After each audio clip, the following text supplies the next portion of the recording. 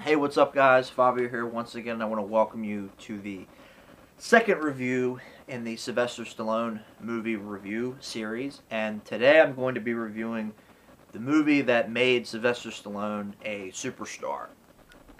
There we go. The one, the only, the original, the classic, Rocky. I wanted to show off this Laserdisc. This is the original Laserdisc release because I really like this picture. And I actually never had seen this picture until I bought this Laserdisc. I do have the film. I have the widescreen edition Laserdisc that came out when the first DVD came out. It was either the first or second DVD came out. They actually released it on Laserdisc one more time in widescreen. I also have the 2-disc collector's edition. I think it's the 30th anniversary edition. It came out when Rocky Balboa came out. And of course I have it on VHS. But Rocky, I mean, how do you review a movie like Rocky? Honestly, you know. But before I get started, I might as well get this out of the way. Yo, Adrian! I figured people would want to hear me say that, so I figured I'd say that, you know, before I get into the review. But again, you know, how do you review a film such as Rocky? You know, Rocky, I think it definitely is one of the greatest movies of all time. Definitely one of the greatest sports movies of all time. I mean, there's no doubt about it. People that don't think that are idiots. I'm sorry if that sounds unpolitically correct, but I'm not politically correct. But Rocky is definitely one of the best films of all time. You know, because of just everything that went into this movie and everything that came out of this movie.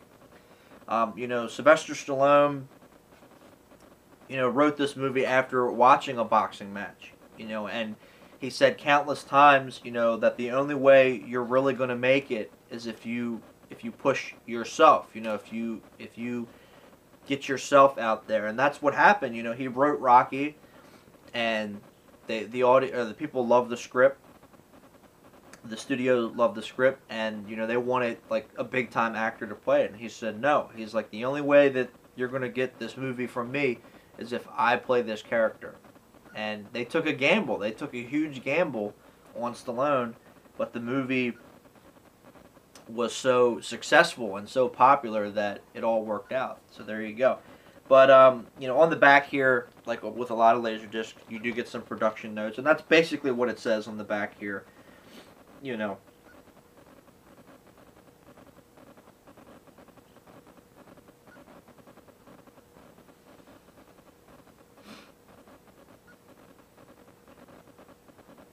Here it says, you know, he decided that if the breaks wouldn't come his way, he'd create his own, literally. He wrote the script for Rocky and began to sell it to the Hollywood studios. Although there was great interest in the script, Stallone held out for the starring role. That lessened the interest. Finally, the astute producing team of Robert Chartoff and Irwin Winkler gave Stallone a chance. They bought the script for a fair price and cut Stallone in for a large chunk of the profits, assuming there would be some. The rest, as they say, is history. This little-known writer and actor became an overnight sensation. Rocky went on to garner 10 phenomenal box office receipts, received 10 Academy Award nominations, and won the all-important title of Best Picture of the Year. There you go. The movie won the Oscar for the Best Movie of the Year. Those who have a tendency to disbelieve the story of Rocky Balboa, the hero, might do well to take a look at the story of Rocky the film. Exactly. You're exactly right. The film was a huge financial success. It was a huge critical success. It was nominated for 10 Academy Awards. It won Best Picture. So there you go. So all these people out there that say Sylvester Stallone is not a good actor, have you not seen Rocky? Have you not seen this movie? What are you talking about? You're fucking delusional. I'm sorry. Stallone's not a good actor. I guess you never heard of Rocky. I guess where you come from, Rocky never existed. You dumb fucks. But I'm sorry. I get upset when, oh, Stallone can't act. What the fuck are you talking about? He got nominated for an Oscar, and he won, you know, the film won for Best Film. So fuck off. But, you know, Rocky, like I said in the the like my history with Stallone, people love underdogs. And at this time in America, we didn't really have any heroes. They didn't have superhero films back then. Bruce Lee had died. You basically just had Clint Eastwood and John Wayne, but they were like the cowboy movies, where the Dirty Harry, the first few Dirty Harry films were already out.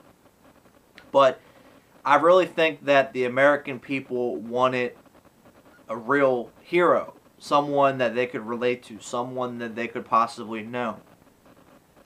And I think Rocky was that guy because, Rocky was this guy from the hood, who was just this tough guy. He was a boxer, he had a tough life, he's a loan shark, he's not necessarily the smartest guy out there. He is a little slow, but he's got a big heart, and that's what matters. Everybody knows him. Hey, Rock, what's going on? How you doing? How was your fight? Everybody knows who he is. And, he's just this normal guy, this regular guy, who gets this opportunity, this 1,000,000-to-1 shot to make something of himself, to go the distance, to make something out of his life. And he succeeds. He didn't win the fight, because I think a lot of people forget that, I think they just assume, oh, well, he wins because he's Rocky. No, the first movie he didn't win. Apollo Creed won. And the last movie he didn't win either. Rocky Balboa, he didn't win the fight. But there you go. But, he just gets this shot. All he wants to do,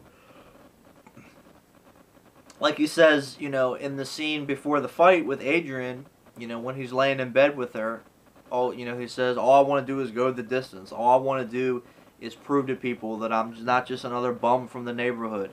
And there you go. I mean, that's the character. Rocky is that guy. He's that regular guy. He's that normal guy that we all know. But he gets this incredible opportunity, and he's the underdog because you don't think that he's going to make it. You don't think that he's going to win. But at the end of the movie, he didn't win technically, but people loved him. The people were chanting his name. He was the #1 son of Philadelphia after that. So there you go. I mean, it doesn't matter if you win or lose. It's if you go out there and you give it your all, which he does. And that's what I'm saying.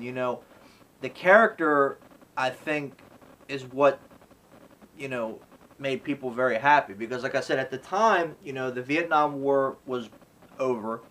The country was in a depression from that and from other things because, we lost Vietnam, the morale was down, Watergate was going on, all these different scandals and stuff were going on. There wasn't a lot of hope left. Like I said, you had Dirty Harry, you had John Wayne, but people, I think, were just getting tired of that. People wanted to see a regular hero, a regular guy, and that's where Rocky comes in. Rocky's that normal guy. Like I said, he's a little slow, he's not all there, but everybody loves him. Hey, Rock, how you doing? What's up? How was your fight? He's that character, and that's why people love these movies. Even now, almost, 40 years later, I know I screwed up. My Lords of Flatbush review, I said 30-some years. Now, that movie's 40, so I screwed up. I apologize. But this movie is almost 40 years old. Almost 40 years later, people are still talking about these movies. People still love these movies. They're still showing these movies on TV. They're still making DVDs and Blu-rays of these movies. Not with features, which is bullshit, but they're still... people still love these movies. Excuse me. People still love these movies. You can't... How do you explain that? How do you explain the phenomenon of Rocky? And that's the thing. I think that, like I said, Sylvester Stallone, he wrote the movie, but, he wanted to do this. At the time that he did this movie, he said, he was flat on his ass. He was broke. He had like $100 to his name. His career was literally going nowhere. And he knew that, if, like I said, like I read here, he knew that if nobody was going to give him that chance. You got to make your own. And I believe that. I don't really believe in luck. You want to be lucky, you got to go out there and you got to make your own luck. You got to make your own path. You can't wait for people to come along and give you that opportunity. You got to go make that opportunity yourself. And that's essentially what Stallone did with this film. And Stallone was, and again, Stallone's not a good actor. Look at the actors in this film. Look at the cast. You have Talia Shire, who was in The Godfather, Francis Ford Coppola's sister. Carl Weathers, who was an athlete. He played football and everything, and he went on to have a very successful career because he did Rocky, he did Action Jackson, he did Predator. He's done all these films. Burgess Meredith was the Penguin from the Batman TV series, and he's been in a ton of movies. May God rest his soul. And, you got Burt Young, Paulie. He's been a great actor. He's been in a lot of films. You have a great cast in all of these Rocky films, and you mean to tell me that Stallone's not a good actor? What are you talking about? If Stallone wasn't a good actor, why would he be in a movie with talent such as that? Or look at Copland. Copland, you got Ray Liotta, Harvey Keitel, Robert De Niro, Robert Patrick. You got all these great actors, and people are like, well, Stallone's not a good actor. Well, what are you talking about? If he wasn't such a good actor, why would he be in movies like that? But, what the fuck?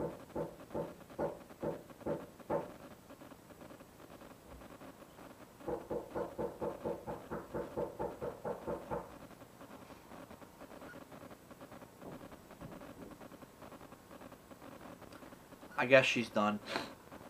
That's my mom. I guess she's out there shoveling or whatever. But, I mean, you mean to tell me that Stallone's not a good actor? I mean, come on now. What are you talking about? But, Rocky is just such a great film. How do you, like I said, how do you review it? I mean, I could sit here all day, literally, and talk about Rocky. But, I'm trying to keep it good here. But,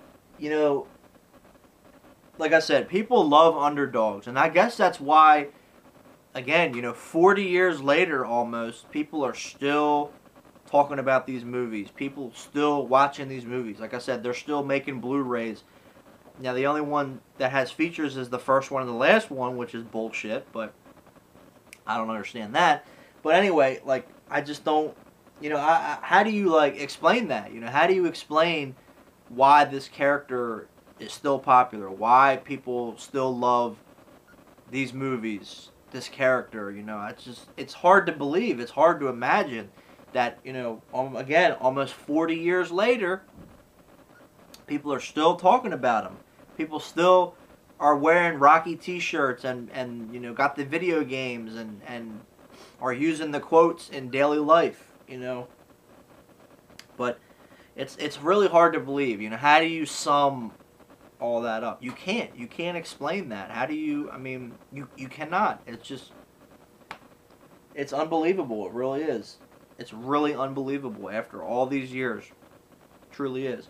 But, the film, like I said, has a great cast. I think that everybody did a fantastic job in this movie. Who else could have played these parts, really, honestly, who else could have played these characters the way that these guys and gals did? The movie has a great soundtrack, of course, Gonna Fly Now.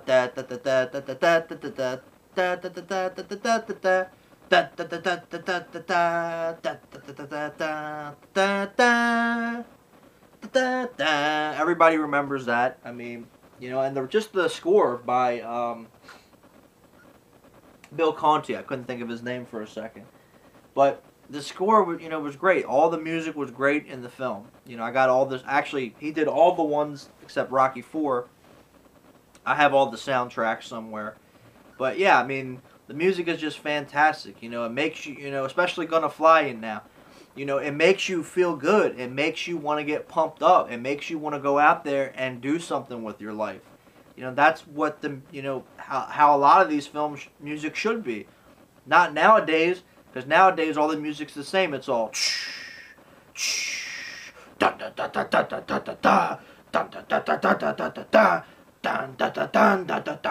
the music in these films is all the same now. You know, they don't get creative with the scores anymore. It's the same, you know. Or they use shitty songs, you know.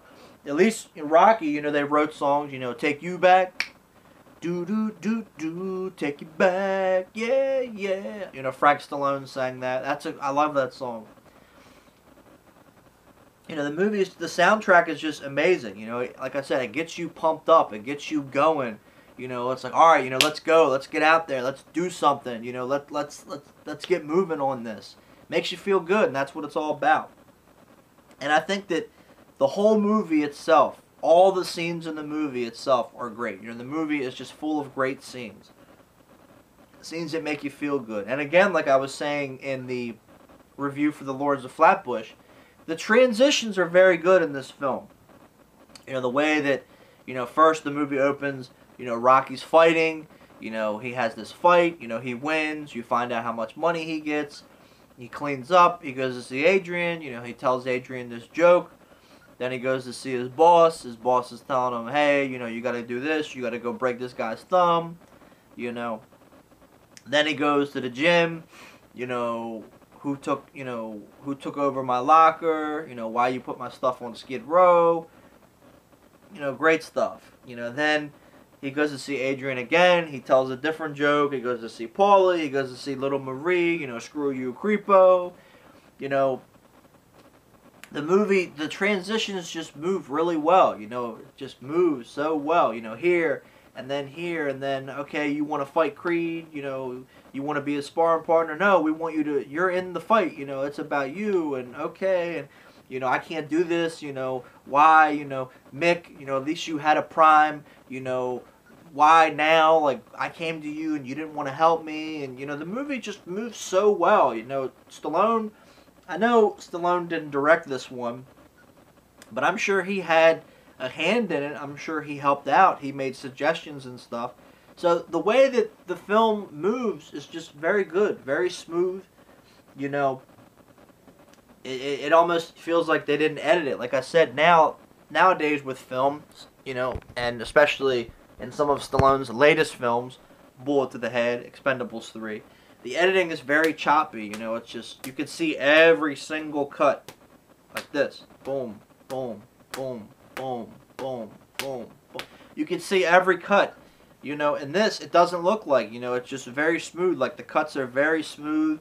It's just like here, boom. Oh, okay, now he's going here. Oh, and then he's going over there, and then this. So, you know, the movie works really well.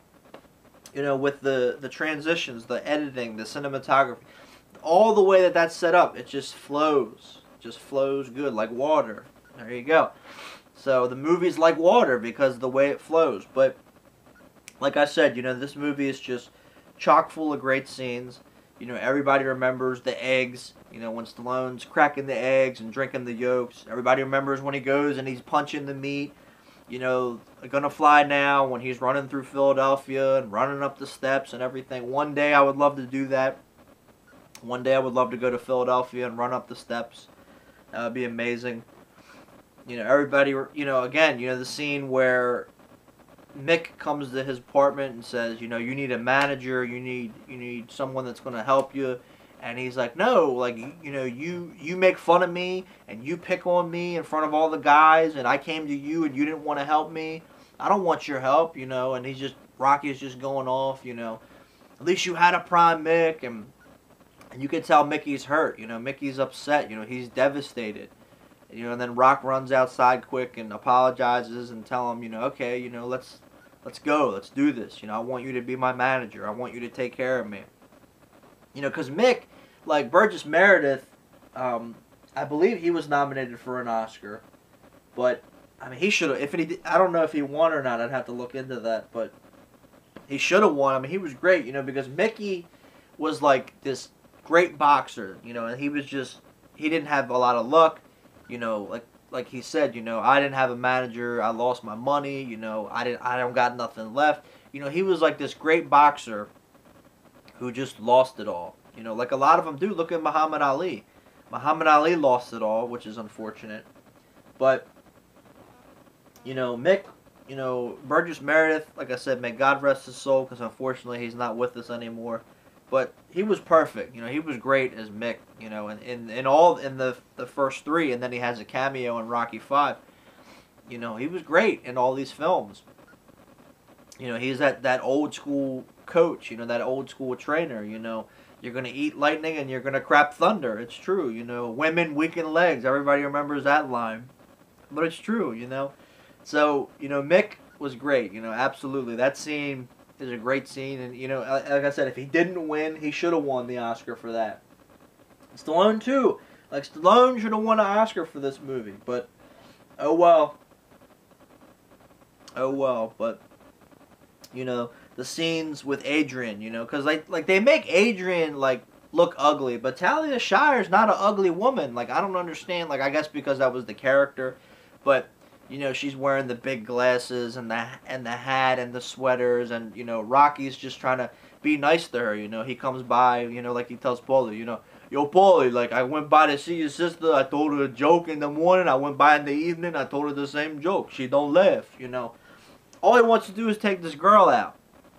And, you know, she's like, well, I don't know. You know, she's very shy. And then, yeah, you know, he goes to see her on Thanksgiving. And, you know, Paulie's like, you know, you're going to go out. You'll have a good time, you know. You want the bird? Look, the bird can fly.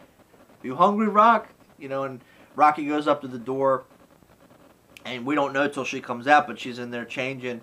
You know, he's like, keeps knocking on the door. Yo, Adrian, it's Rocky. You know, I was just wondering if, you know, you like to go out sometime. And then he turns and then he comes back.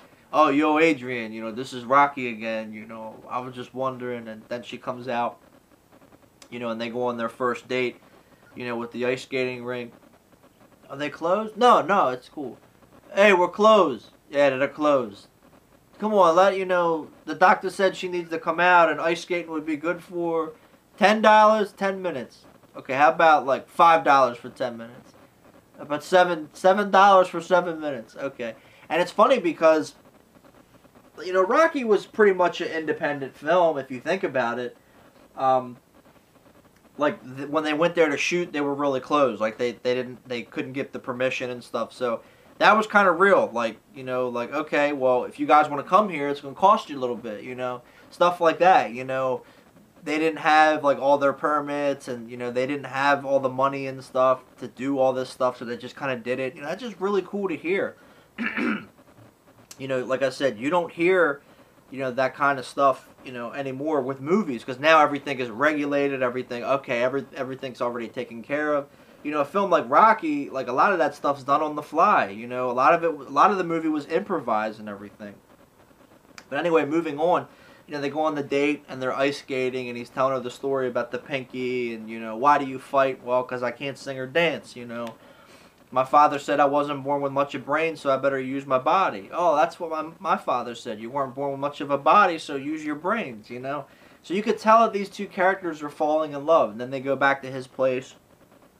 She shows, you know, the turtles and everything, you know, and he's like, I'm going to kiss you.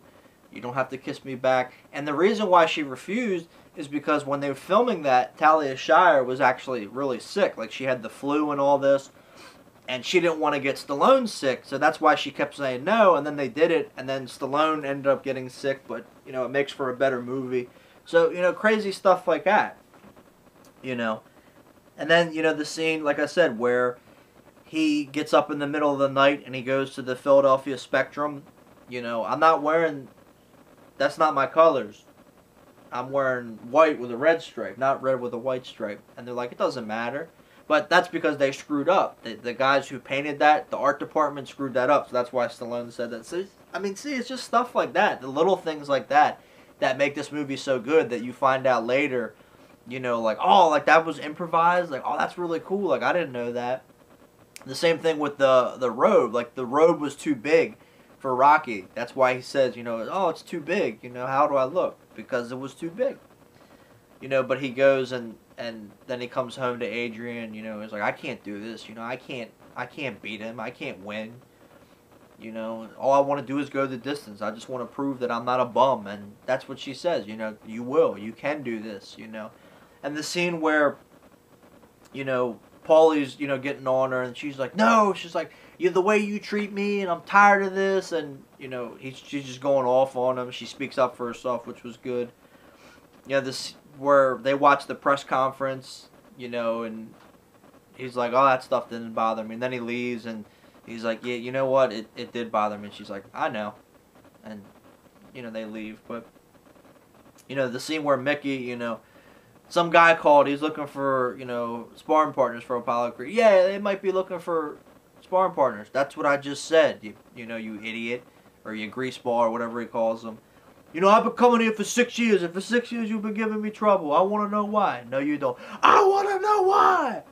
Because, you know, you could have been a contender, you know.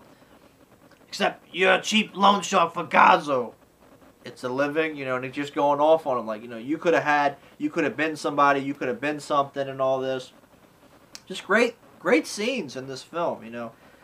And then, you know, then he goes to see the guy and tells him, you know, look, you know, we don't want a sparring partner. We want you to fight. You know, okay, you know, and Rocky accepts the challenge. You know, the scene previous, you know, where Carl Weathers, you know, they're trying to come up with this idea, like, who should we fight because this guy got injured.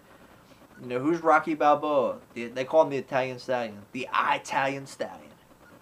Sounds like a damn monster movie, you know. People will get behind this. People will love this. You know, he's one of the boys. You know, he's from Philadelphia.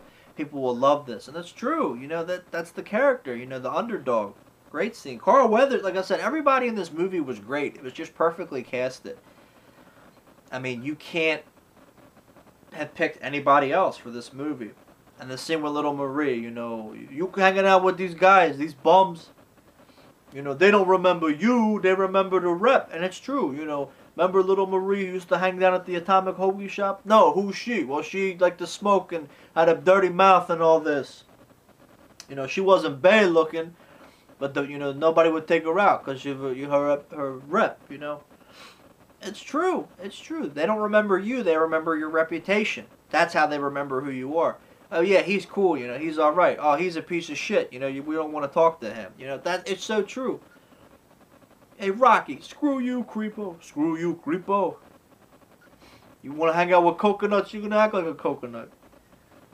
Got to use a bad word. Whore. It's great. Great stuff. But, you know, Rocky, like I said, how do you, like, review a film like Rocky? A film that is just so well-known, a film that everybody knows about, everybody's seen at least once, you know, never gets old. The original film, at least. Well, to me, none of them get old, but, you know, most people say, well, the sequels sucked. Whatever. Shut up.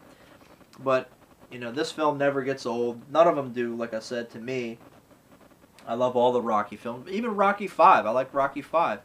But anyway, guys, just wrapping this up here. But Rocky is definitely a classic. I mean, again, how do you review a film that's already been reviewed a million times, number one? And number two, it's just a film that everybody knows about, everybody loves. You know, it's just one of those movies. But anyway, guys, I hope that you enjoyed my review of Rocky. And stay tuned because next I'm going to review, actually review a few underrated Stallone films, starting with Fist. So thank you guys for watching, and sayonara. Take care. Bye-bye.